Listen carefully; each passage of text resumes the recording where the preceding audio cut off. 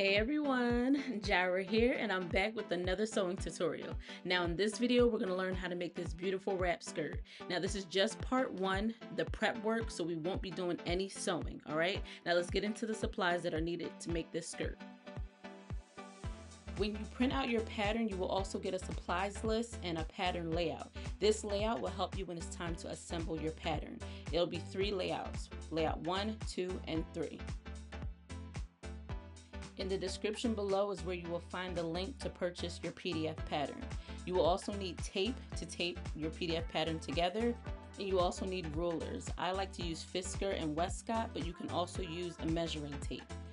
You will also need thread, one that doesn't match your fabric and one that does match your fabric. Now this is my fabric for my final skirt, but I will also be using another fabric during this tutorial to make it easier for you guys to see my lines and my markings. You will also need fusible interfacing. Ultra lightweight is best so that way it's not bulky. You will also need fabric marking tools. There are many different types of fabric marking tools. The one that you'll choose is based off of the fabric that you have. So I would say test them out and make sure that they show up on your fabric.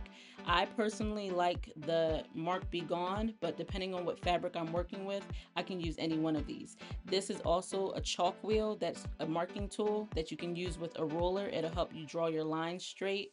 And then you can also use thread to mark some of your spots as well. You'll see me do that later on in the tutorial. You will also need wax-free tracing paper. This is going to help you transfer some of your markings onto your fabric. Now this may not work for your fabric depending on what type of fabric you have. This is the tracing wheel that you're going to use with the wax-free tracing paper. You'll also need a seam ripper. You'll also need the right sewing machine needles. For my skirt, I'm going to be using woven, but what I like is that they offer different types. You have universal, and then you also have Singer that provides you with knit and woven needles. I will be using a woven needle, size 14, but what I love about Singer is that they offer both knit and woven sewing machine needles. Now the kind of needle you'll need is all based on the type of fabric that you're sewing. You will also need your buttonhole foot for your sewing machine because we will be making a buttonhole. You will also need your pins. I will also be using pattern weights. If you don't have any, it's okay. You can just use your pins. But these pattern weights are super easy to make. Like this one is just a bunch of washer weights. I think it's like 3 of them. And this is just a pillowcase with beads inside. So you can make your own if you want. You will also need a paper scissors, a fabric scissors, and a pinking shears if you don't have a serger. Now, I love this pinking shears because what it does is it stops my fabric from fraying. So I'm going to show you an example of what I mean right here. Now, it's okay if you don't have a pinking shears, but it's something that you really want to invest in, especially if you don't have a serger. And these are all the supplies that we will be using. Now, if you're a beginner, this may seem like a lot of things, but a lot of these things you'll use again and again and again. So it's definitely good to have. Now we're going to go over the type of fabrics that you can use to make this skirt. You can use chiffon, georgette, lace, sheer cotton, mesh, silk, satin, and things like that. I'm going to be using this silk fabric and also this cotton fabric. It's super thin and very sturdy, so you'll get a view of what both look like. You'll see a flowy fabric, and then you'll also see a more stiff fabric, all right? And here's an example of what the stiff fabric will look like. All right, and now we're going to assemble our pattern. All right, we have 3 piles here because we have 3 different layouts. So based off of the numbers in layout 1, that would be my first pile, and then layout 2 would be my second pile, and then layout 3 would be my third pile. All right, and I'm going by all the numbers that are inside these squares. So you got 1, 2, and 3. And then also I want you to pay attention to the fact that there's empty spaces, so that means there will be no paper where these empty spots are. And we're going to work in columns. We're going to work instead of rows. All right, you'll see what I mean in a second. All right, what I'm doing right now is separating my papers according to the columns that are on my layout. So I start off with 1, 2, and 3, then it's 4, 5, and 6, and then so forth. And this is what it's going to look like when you're finished. You're going to have this column, This column ends in 19, this column ends in 20, this one ends in 21, and so forth. And then you're going to place each column on top of the other column. All right, and this line at the top is your guideline for placing your previous paper on top of it. So right here is where I show you an example of what I mean. So 15 needs to go on top of 20, and then the page before that needs to go on top of 15. All right, and just need 2 pieces of tape. You don't need a whole lot of tape. You're going to tape it together, and this is how it's going to look. All right, and then you're going to do the same thing to all the other columns, and this is what it's going to look like. And then after that, you're going to take this column and you're going to place it on the previous column. You're going to match this one right here with this line that's right here. You're going to put it right on top. And then you're going to do the same thing to the other ones. And this is what it's going to look like when you're finished.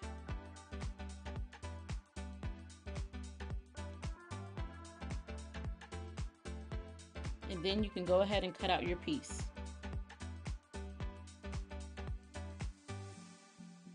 Your final piece should look just like this. This is our front piece that we've been working on. And then next we're going to do our back and also our waistband and our ties. All right, so layout 2, and then we're going to knock out layout 3 as well. Okay, and this is what the back piece should look like.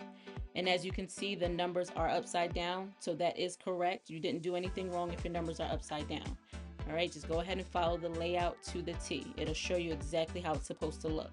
All right. Now these are our waistbands and our left and right tie.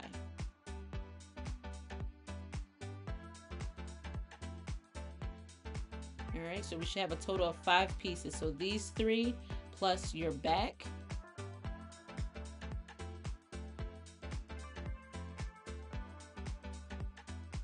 and your front piece.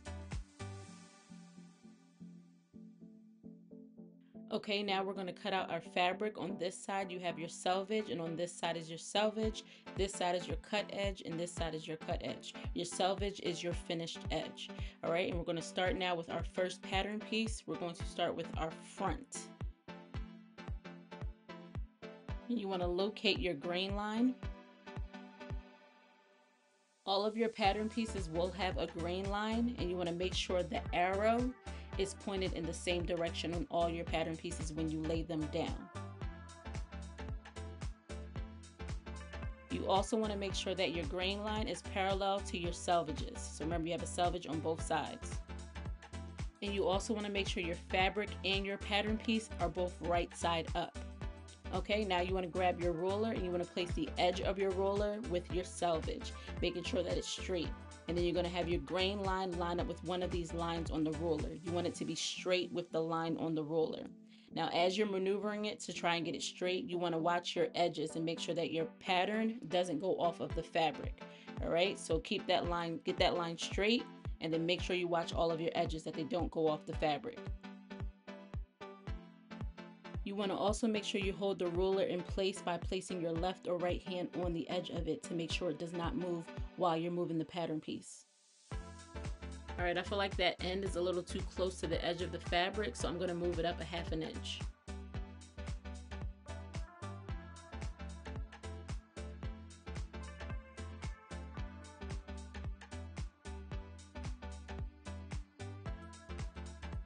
So on this side it's about 12.5 inches. So if you don't have a Fisker ruler, you can use a measuring tape.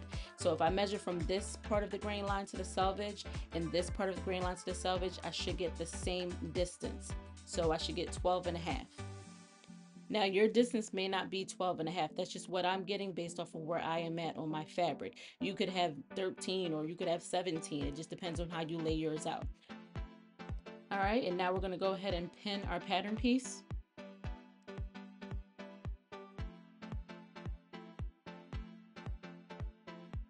We're going to go all the way around and then do the same thing to our other pieces. You're going to use the ruler on all your pieces to make sure that all of your grain lines are parallel with the selvages. You can use the selvage on either side. All right, and I went ahead and added this piece as well. So you're going to go ahead and cut it out, and this is what everything should look like. Now I'm going to go ahead and take up my right tie, my left tie, and my waistband.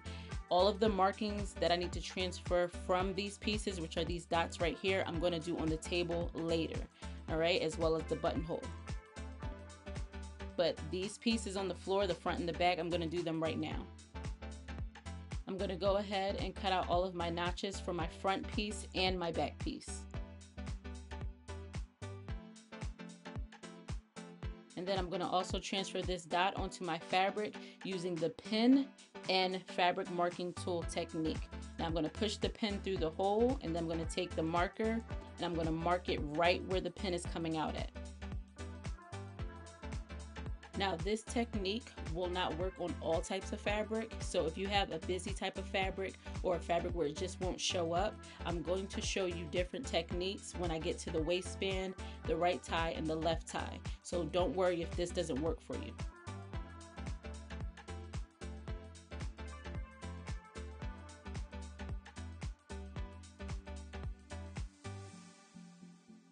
So this right here is the right side of my fabric, but on the other side, I'm going to put an X or a WS to mark the wrong side. Because if you have a fabric that's like mine, where it's hard to tell which side is the right side and which side is the wrong side, you want to write underneath these two pieces WS or an X. So I did both right here just to show you what that looks like.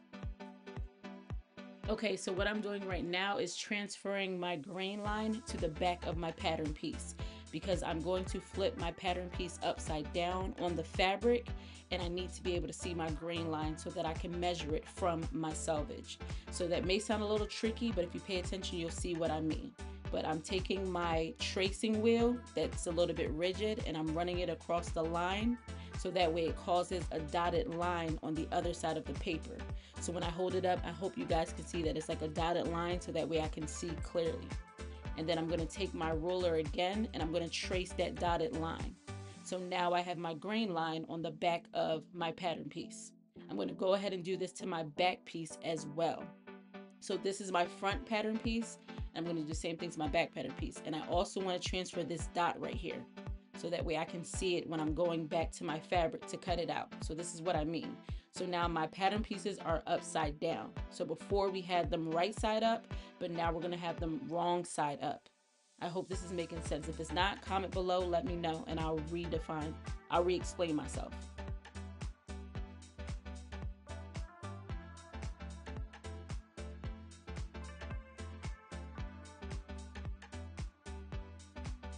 All right, and you're gonna grab your ruler and do the same thing as we did before. You're gonna measure from the selvage to your grain line and make sure that grain line is parallel to your selvage. After you do that, you're gonna go ahead and pin it, and then you're gonna go ahead and cut it out. Make sure you cut out all of your notches and transfer your dot. I didn't realize I was out of frame here, so I apologize if you can't see what I'm doing, but I'm just transferring my dot. All right, and now I can take off my pattern piece, and then I'm going to go ahead and write my X or my WS to mark my wrong side of my fabric. This time I'll be doing it on top instead of underneath. Now, if your fabric is different than mine and you can clearly see what side is the wrong side or right side, you won't have to worry about that. And now we're going to transfer these dots and all of our pattern markings onto our fabric. That includes our buttonhole and all dots. And also you want to cut out all of your notches.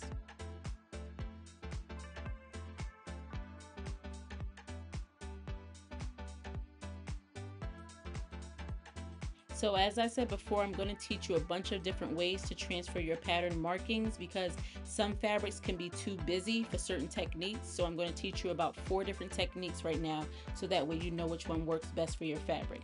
So like before, we did the pin and the fabric marking tool, where you just push it through the hole and you mark right where it's coming out of. Now this is super easy, but it doesn't work for all fabrics.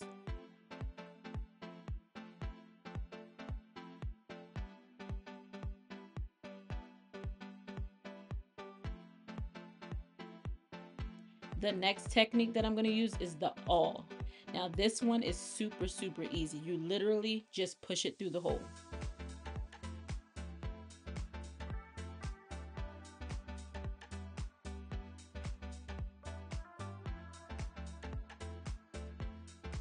Okay, now with this next technique, you're going to need a sewing needle and some thread.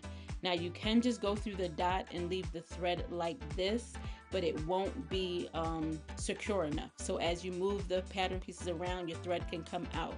So what we're going to do right now is secure that thread. You're going to go ahead and put the thread back through the eye of the needle,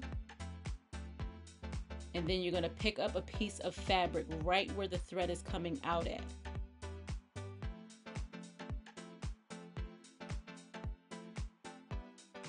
Just like this.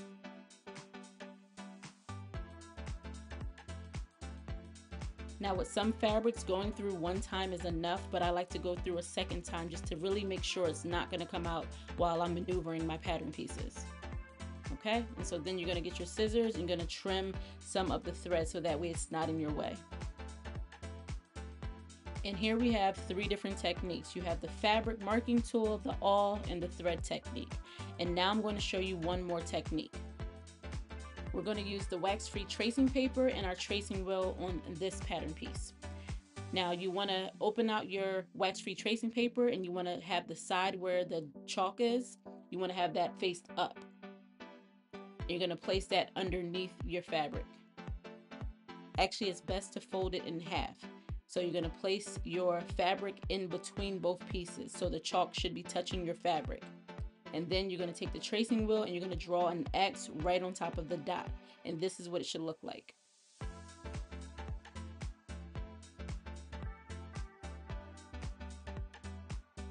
We're going to use that same technique to transfer our buttonhole onto our fabric.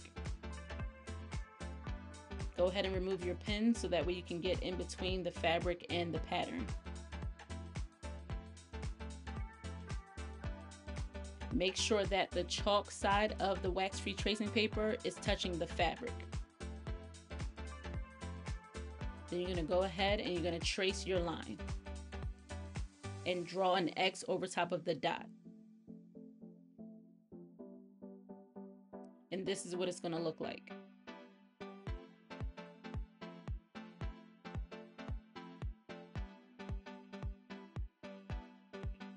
Now I want you to keep in mind that you can also use the other techniques that I taught you as well, which is the pin with the fabric marking tool or the awl, because depending on what type of fabric you have, the wax-free tracing paper may not work as well. So now what I'm doing here is I'm going to finish out my pattern pieces, transferring my markings by poking out all of my holes with the awl, because the awl is just basically the easiest tool to use, and my fabric here is super easy. All right, so go ahead and finish transferring all of your markings to all of your pattern pieces. Next up, I have to cut my interfacing, because as it says here on the pattern piece, I need to also cut one of my waistbands out of my interfacing. You want to make sure the bumpy side is up and the smooth side is down when you're cutting out your interfacing. And then also with your pattern piece, you want to make sure the waistband's right side is up. All right. And then you're going to go ahead and do the whole grain line and selvage thing. So this is your selvage and that is your selvage over there. After that, you're going to cut out your piece. You're going to transfer all of your markings. I hope you guys can see that. All right, and we're pretty much done. This is what our final piece should look like. This is our interfacing for our waistband. So you want to make sure you're transferring all of your markings. You guys see that? All right, and I went ahead and transferred my buttonhole. You will not need to transfer your buttonhole because it won't be seen, but you will need to do the dots. All right, and we're pretty much done. Thank you for checking out part 1 for the sewing tutorial for this wrap skirt, and I look forward to seeing you guys in part 2. Till next time, bye.